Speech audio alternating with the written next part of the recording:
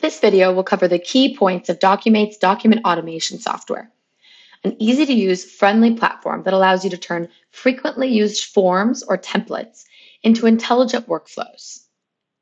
When you log into the application, you'll first go to your interviews up here, dashboard, and that's where you'll see your interview dashboard.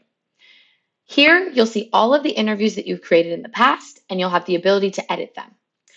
You'll want to start with a new interview by clicking New Interview, titling the interview, and clicking Create Interview. But today, I'm going to show you a prior interview I've created, NDA interview. Let's click in here to edit that interview. This is now where you are for the interview creation platform. There are two tabs that make up this platform. One is the Interview tab, and one is the Output Documents tab. The Interview tab is where you're going to create all of the questions that are relevant to your documents. It's where you're going to collect information. It's similar to SurveyMonkey or Typeform, if you've ever used any of those, in that you can create questions of different types depending on the data input that you want.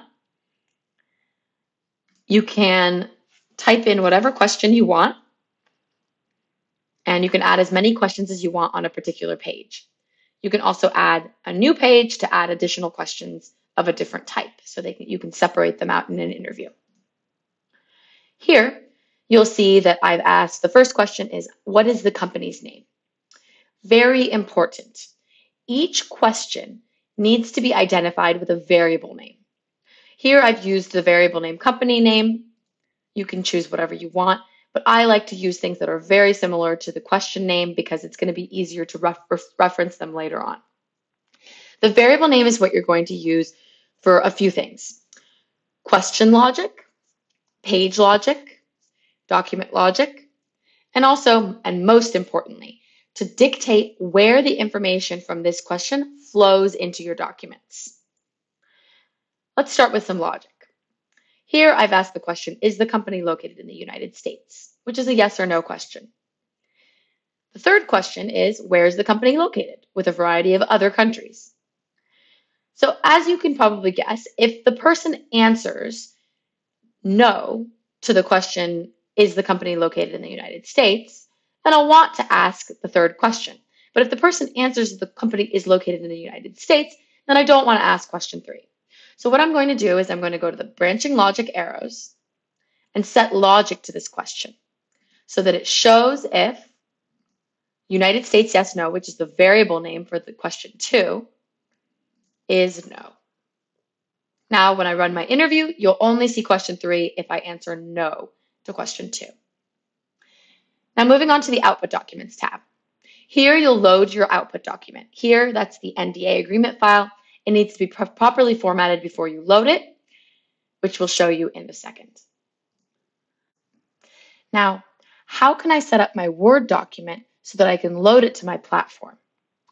We're going to show that to you now by placing side by side the interview page and a Word document, which is on the right. The most basic form of syntax is the variable name that is just going to go directly into a spot. So for example, here I have, this is a non-disclosure agreement between company name, located in company location, and ABC Company.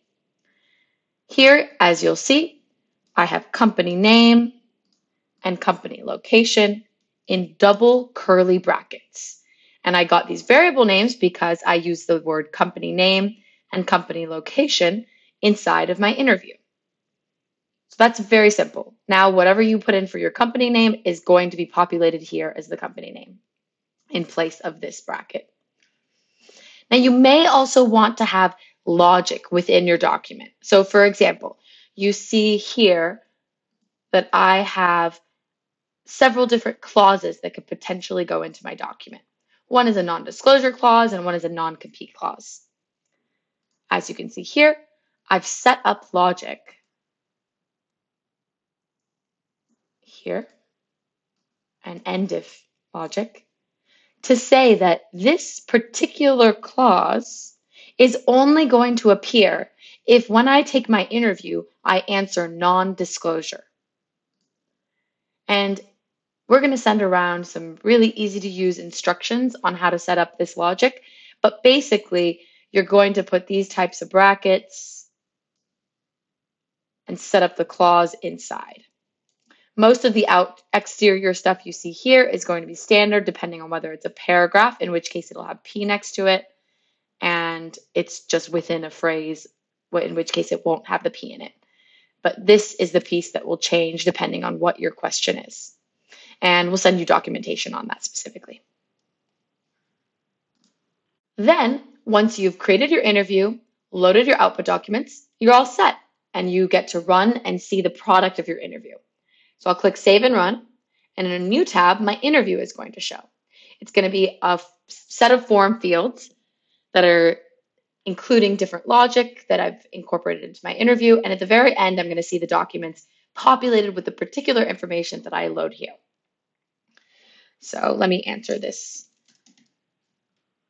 I'll say yes, and nothing populates, but if I say no, the third question will open up. On the final page, you'll get to review all your prior answers. And then here are your documents. Your documents will be downloadable in PDF, docx format, or you can download them and email them to someone else or download them as a zip file.